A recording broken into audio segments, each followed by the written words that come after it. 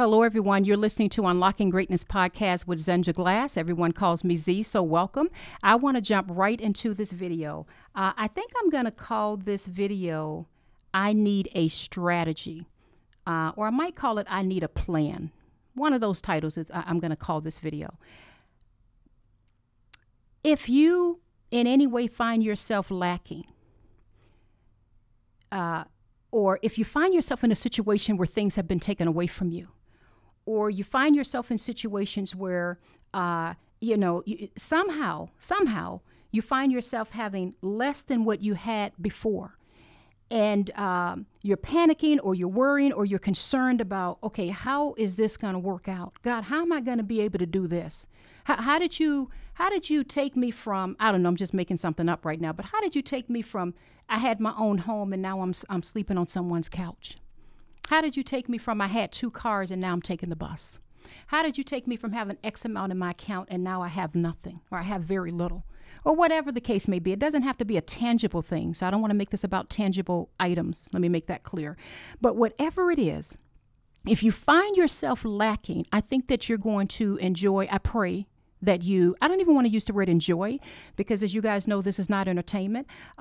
I pray that you find yourself being greatly encouraged. When I tell you that God just gave this to me, literally before we pressed record and I started, talking on this camera, and I say we because I have someone here helping me right now, but before that button was even pressed, I literally said, God, you got to give me what your people need to hear. And he put in my heart to talk about Gideon. Now, I want to just kind of premise this a little bit, is that when you find yourself lacking, many times we find ourselves saying, man, I need more. God, how can I do what I need to do when I only have just this little bit? Why did you allow so much to be taken away and leave me sitting with just this? What is this about? This is why I love the story of Gideon so much. In the book of Judges, chapter 6 and 7, and I'm not going to read all through it. You guys can read the story yourself. But in chapter 6, if you look at just a little bit of it, I'm going to talk a little fast, but hopefully you can keep up with me. But in chapter 6, Gideon considered himself the weakest in his clan. This is in verse 15. When Gideon, let me just slow down. Let me slow down. Okay. I'm going to back up in verse 14. The Lord turned to him and said, go in the strength you have and save Israel out of Midian's hand. Am I not sending you? But Lord, Gideon said, how can I save Israel? My clan is the weakest in Manasseh, and I'm the least in my family. The Lord answered, I'll be with you. And he talks about, how he's going to strike, down the Midianites. And Gideon goes on to talk about, basically, God, you got to give me 1 or 2 signs. You got to give me some signs to show me that this is really you talking. I won't even get into the fact that he was asking God for signs, because I think all of us have done that at times where we're like, Lord, is this really you, or am I speaking to myself? Is this really you, or am I just kind of making up what I want to hear? So I think it's interesting. The Bible talks about some of the signs that Gideon asked for in order for God to show him. But here's the part I just want to soak in for a minute. And I apologize if I'm talking a little fast, but sometimes when this fire gets inside of my bone, it's so hard for me to contain it. So what's beyond amazing about Gideon is this man had about 32,000 men ready to go into some sort of a battle. All right. So in chapter 7, and you think 32,000 men is a lot, but it actually was not compared to what he was going up against, just so you know. But anyway, he had about 32,000 men. So my Bible's all messed up, but hopefully it's not blocking the camera. So in chapter 7, verse 2, the Lord said to Gideon, you have too many men for me to deliver the Midian into their hands. Interesting. In order that Israel may not boast against me that her own strength has saved her. Announce now to the people, anyone who trembles with fear may turn back and leave Mount Gilead.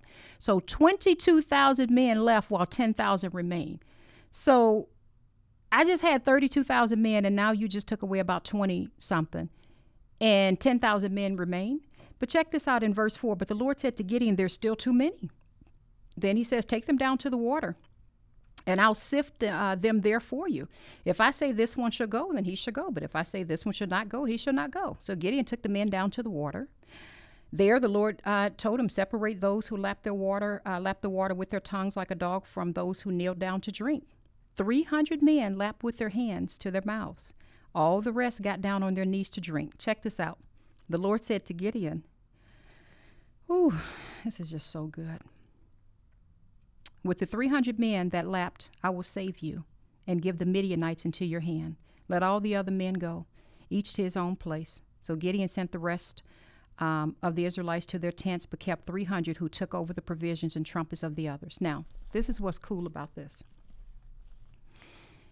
This man just went from having 32, was it 32 or 33,000? I think it was 32,000, about 32,000 men. And in almost no time, God lowered that down to 300. So let's put that in our kind of terms. You know, you just had, I hate to reduce this down to money because then I don't want to reduce it to those terms, but let's just make it tangible for us. You just had $32,000 and God just reduced it down to $300. That's kind of how I look at it, you know? So whatever it is, you had multitudes and multitudes of more, let's just say that, and now you only have just a really small amount left. First of all, I think it's fascinating why God said he did that, which we just read it. He says, in order that they may not boast against me, that their own strength save them. So what's fascinating about this is that God specializes in the impossible. That's what I'm trying to get you guys to see. He specializes in the impossible.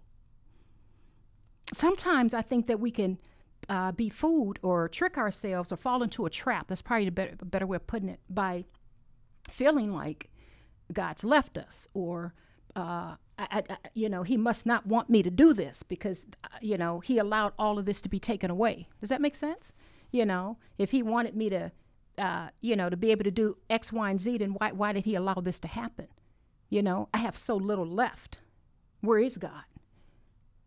I just had 32,000 men and now I have 300. Let me take my butt back home because this ain't going to work.